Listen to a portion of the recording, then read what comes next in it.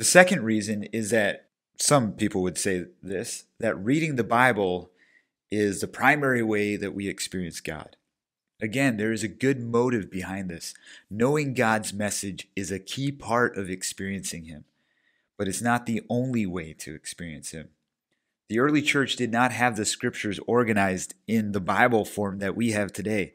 They did not have a practice of personal devotions in the morning, at least not that included a lot of time in scripture.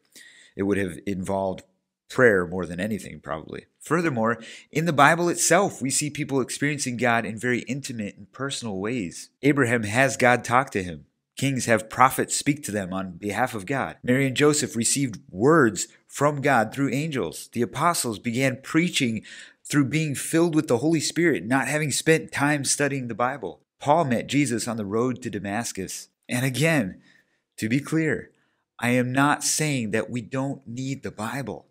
If you followed along this course, you know I'm saying quite the opposite. The Bible is crucial for getting to know God fully. Neither am I suggesting that what the Spirit speaks to us personally is equivalent to what the Spirit inspired the biblical authors to write down.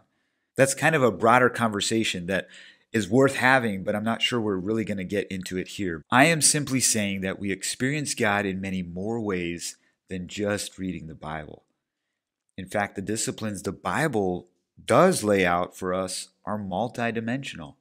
Prayer, communion, baptism, giving testimony to, feeding the poor, caring for the orphan, widow, and immigrant, procreating, and many, many more. These are all presented within the narrative of Scripture as disciplines for participating with God in His cosmic story.